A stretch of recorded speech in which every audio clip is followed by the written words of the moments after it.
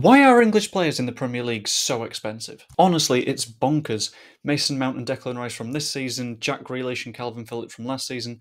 The numbers that are going for English footballers are very silly. Let's stay on the right side of the algorithm. I think there's 3 reasons for this, so watch on to find out why. The first reason is pretty simple to understand. Nobody wants to sell to their rivals if they can help it. Now, the perfect example for this is Mason Mount wanting a move from Chelsea to Manchester United. And it doesn't look like it's going to happen, and it doesn't feel like that's his fault. He's only got 1 year left on his contract, which in theory means that they should be selling him for a lower value to stop him going for free to Manchester United next year. However, the Blues having a bad time last season means that they're more inclined to try and weaken an opponent rather than take 50-something million pounds, especially when they've got a ridiculously rich owner. However, this phenomenon doesn't apply to every single player that wants to leave a big club.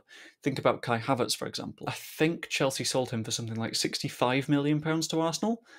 And Mount being only £10 million less when he's only got 1 year left on his contract feels like it makes no sense to me. However, it started making sense when I thought about reason number 2 that English players cost so much in the Premier League. That would be the mysterious and ever-confusing homegrown quota.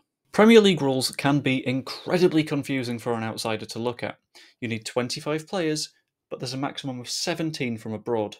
That means there's 8 spots that have to be homegrown footballers, or you're not allowed to register anyone in them. And of course, when you're a Premier League club and you've only got so many spots to fill, you want to fill them with the best talent available, and that means someone that's probably playing for England right now.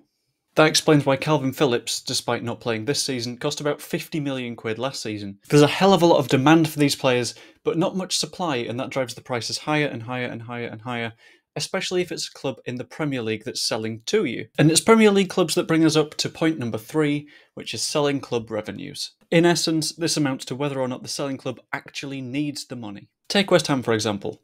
Arsenal and Man City are both interested in buying Declan Rice from West Ham, but they're in the Europa League, they won the Europa Conference League last year, they're in the Premier League, which means there's a lot of revenue anyway, and the fact they won a title last year means they'll get a lot more sponsorship money. Since there's all this cash coming in, they don't need to jump at the first opportunity to sell a player. Take relegated clubs as another example. Leeds United might have to sell Crescencio Somerville for less than his release clause, and even though this is a transfer window packed with midfield interest, James Ward-Prowse hasn't had a single club come in for him yet.